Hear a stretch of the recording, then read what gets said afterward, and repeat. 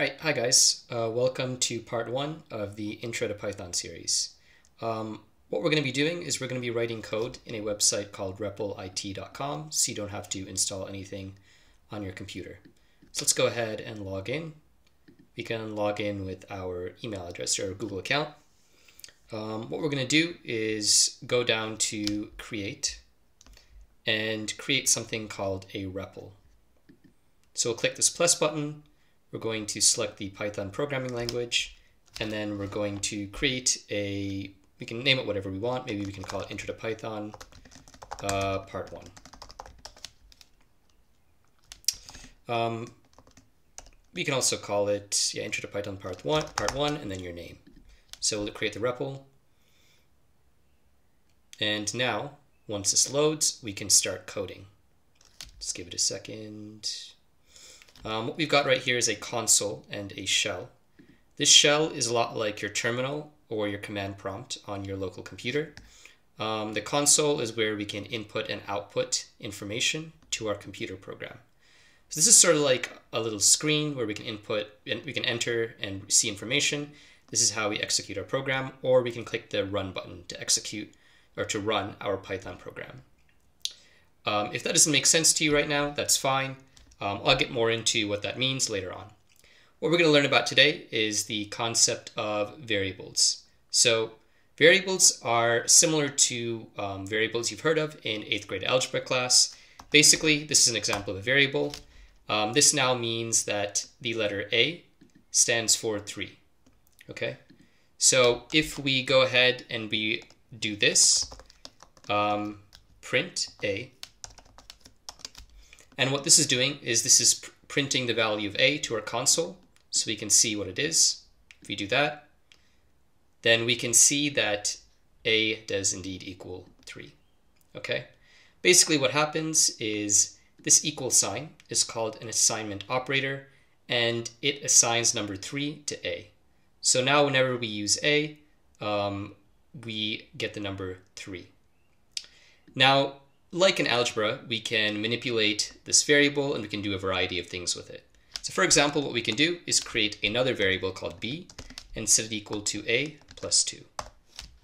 That means we'll get the value of a, we'll add 2 to it, and the result will be stored in 3 right here. If we do that, we can get rid of, well, we need to keep a, we can get rid of print a right here, and just print b. If we run this, that means that we will get 5.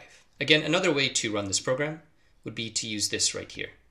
So what we can do is we can say Python, and right here, this file is called main.py. So we can run Python main.py and then hit enter. And we'll get our output of 5 right here.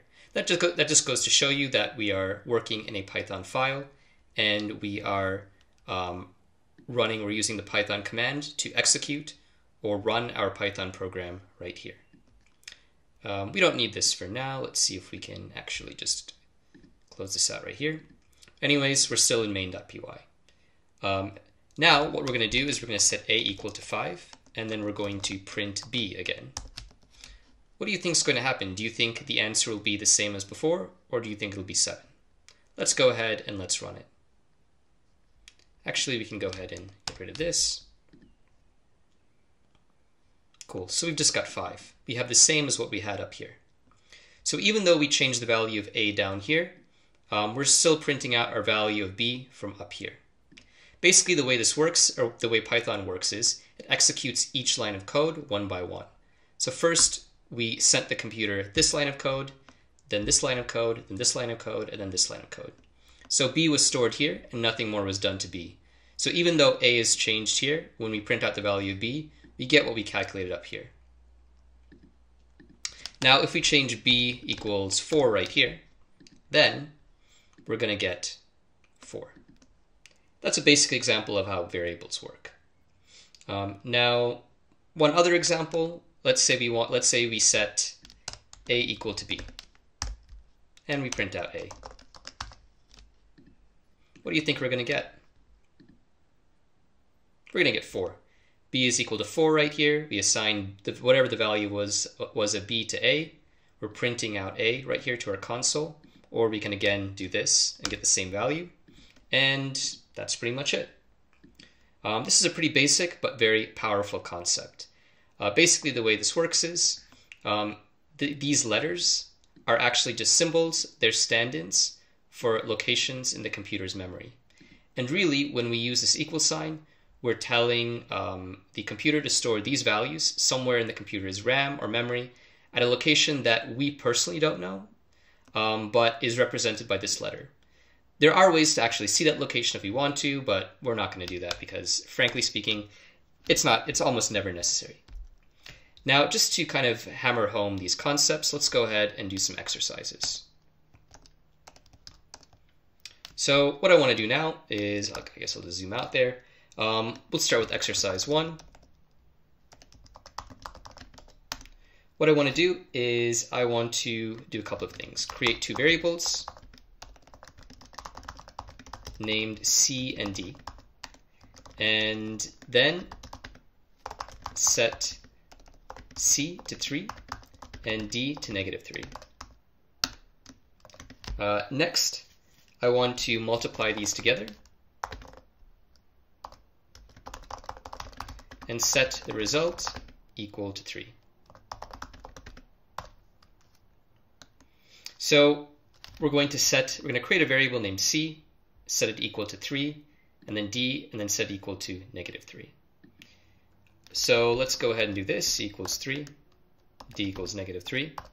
We want to multiply them by each other and set the result equal to E. So E equals C times D. The result of this is going to get stored in the variable E, and then print out E. So if we did everything correctly, we should get -9. Let's go ahead and let's just run that right here. Cool, and we get -9. Now right here, and in all the examples before this, I've used numbers. Variables don't simply have to be numbers. We'll get into the other types of data we can store in variables in our next tutorial. But before that, let's do another exercise. So exercise 2 is going to be a bit more complicated. So what we want to do is we want to swap the values of any two variables. So first we're going to create two variables called x and y. Next, we're going to set x equal to 5 and y equal to 6. What we want to do now is we want to swap the values of y and x. So we basically want x to be equal to 6 and y to be equal to 5. However, we need to do this. We need to do this without explicitly setting their values. Setting their values. So what that means is that basically, my typing's terrible, we are not going to do this. Okay? This would be wrong. What we need to do is we need to swap them using instead. So this is actually a hint. Swap them using a third variable for temporary storage. And then once you're done, you need to print out x and y to show that you did your job correctly. So let's go ahead and do it. So we've got x equal to 5 and we've got y equal to 6. All right. So what we want to do is we want to create a temporary variable called temp, and we'll set temp equal to x. So that means that temp is now going to take on 5 in this case. It's going to take on whatever the value of x is. Okay. So now that we've done that, let's go ahead and give y our value of x. Okay. So that means that now we're going to set y is going to become 5. Actually, let's do something different. We've actually stored x right here in temp, so technically we don't need to worry about the value of x anymore. So rather, let's set x equal to y. So we're going to say, then we're going to give x the value of 6.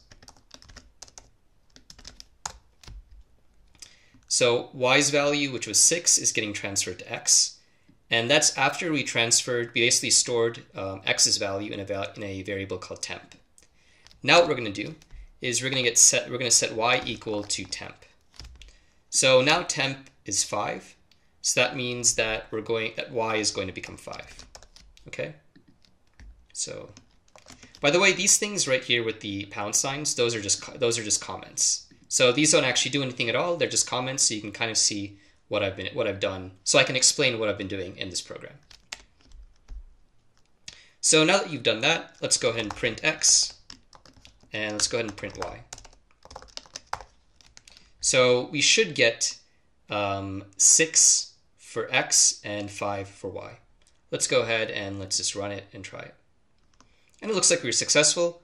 Also, this code, if we switch this, so if we change this to John, well, actually, let's do numbers just to keep it simple. But if we change this to 3 and this one to 4, then we get 4 and 3.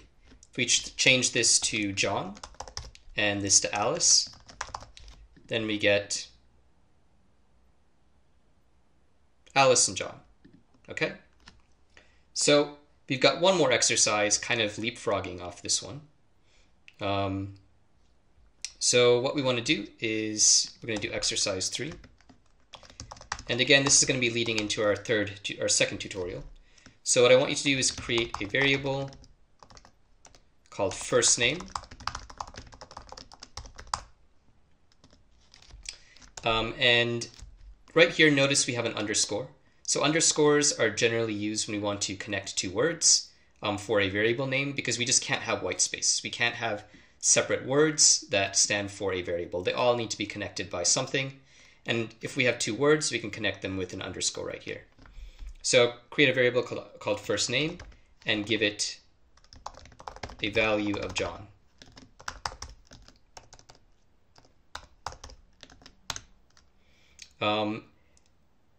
Now, what I want you to do is print out that variable. Now, and this is just to show you again that not all variables will store numbers. So we'll set first name equals John, and then we'll just print out this variable. So print first name. Let's go ahead and run that, and we've got John. So now that we've done this, what I want to do is I want to share a little bit of theory with you on how variables actually work under the hood. So basically what happens when we have something like a equals 6, when we create this a right here, the computer automatically selects a location in our memory. So our memory is our RAM. It's in our computer. So we're just going to create this box called RAM, our memory. Okay. So in our RAM, we have basically something that looks like a table. And in this table, we have two columns. One is for addresses. I know I spelled address wrong. And the other is for data. Now, when we create this variable a right here, the computer automatically allocates an address in memory. So the addresses usually look something like this, x07895. It's in a format called hexadecimal. That format isn't really important, but I just want to keep it authentic. So the computer will automatically allocate an address right here, and it will link that to what we've created right here. And in that location, in this address location, it will store the data 6. So anytime we go back and try to access A, really what we're doing is accessing x07895 and getting this piece of data 6 from there. The assignment operator basically accomplishes this. One other thing to keep in mind is that RAM is only available, well, so data is actually erased from RAM whenever electricity leaves it. So when you turn the computer off, all the data in RAM is going to be gone. Also, in the case of our computer programs, whenever you close the program, all the data corresponding to our program, corresponding to the variables of the program is gone. That's why usually if we want to store data that we can access in between closing and opening programs, it needs to be done in a hard disk or in a database, about which we will learn later. Anyways, that's some theory on how variables work. If you found value in this tutorial and you want to see more of these, please remember to like and subscribe to this channel. Stay tuned for the next tutorial on data types. Have a nice day.